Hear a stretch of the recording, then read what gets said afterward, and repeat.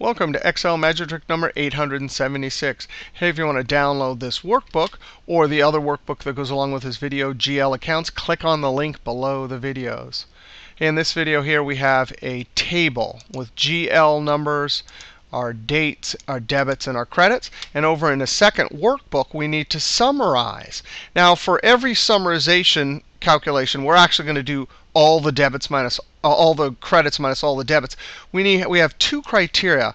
In this cell, we need to go find all of the GL account 510s over here. And once we find with that criteria, we then need to further isolate and say, are all the dates less than or equal to this? Now, in this case, we have our 510s and all the dates are less than 427. When we get to 565, we have some dates down here that are greater than, so those will be excluded. So we have two criteria, but then we need to take all of our credits and subtract our debits. Now, one further requirement, we would like this to automatically update as I add new records here. So the way we're going to do that is we're going to create a table. In 2007 and 10, you use Control-T. In earlier versions, 2003 only, you use Control-L. Now, be sure you have one cell selected and then Control-T.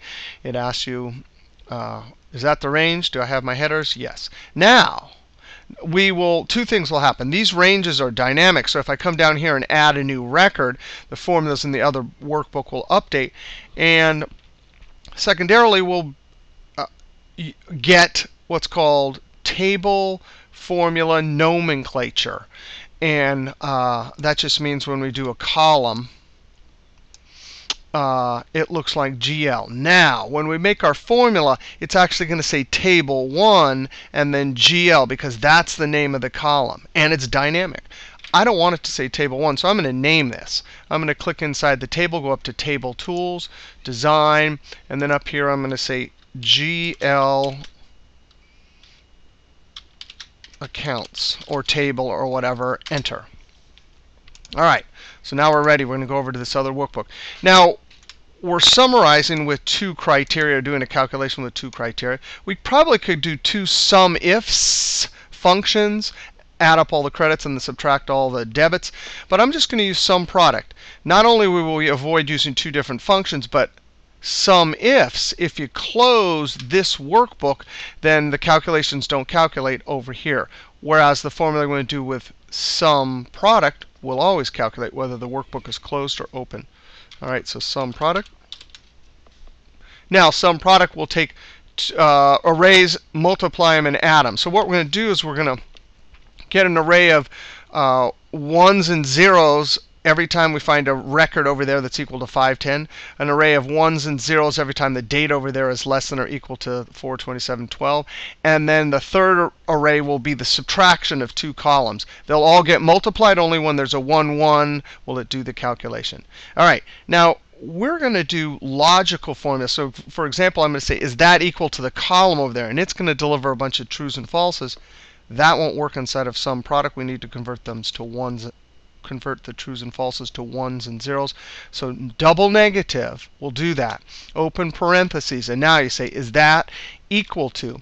Now when I go, I'm going to Control Tab and highlight this GL column here. Now I'm going to Control Tab back over.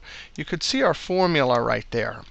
Now notice what it did is it has the name of the workbook in square brackets, start explanation point, and then the GL accounts, that's the table name, and the column name. All right. Now that's our first array right there, comma, double negative, open parentheses, and then we want this date, and this date has to be bigger than or equal to Control Tab, this column right here, Control Tab. And so there we have our workbook sheet and table and field name. So close parentheses on that. Well, that's too bad. Why isn't that showing up? I'm going to enter this. Okay, so there we go. Backspace, we have just two arrays. Oh, what did it do? What did this do when I went like that? It just says there's 4 of them. There's 4 records that meet the criteria. F2, backspace, comma, and then the third array, I'm going to go back over, Control Tab, and I'm going to say credit minus debit, and then close parentheses on the sum product, enter, and I'm going to hit F. Go back and put it in edit mode. So the actual third array here, we just do our subtraction. You don't need parentheses around it. And that will do it. So we have 8,001. I copy this down. We forgot to, this date needs to be locked with the F4 key. Control Enter, copy down. So that seems to be working. If we go over and we do it manually, you'll see that sure enough, the 65s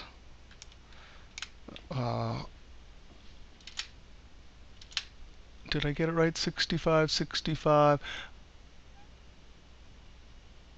65. So there's 1,000, 1,000, yeah, 500. So, and then this one right here, the only account, we only have one transaction for that.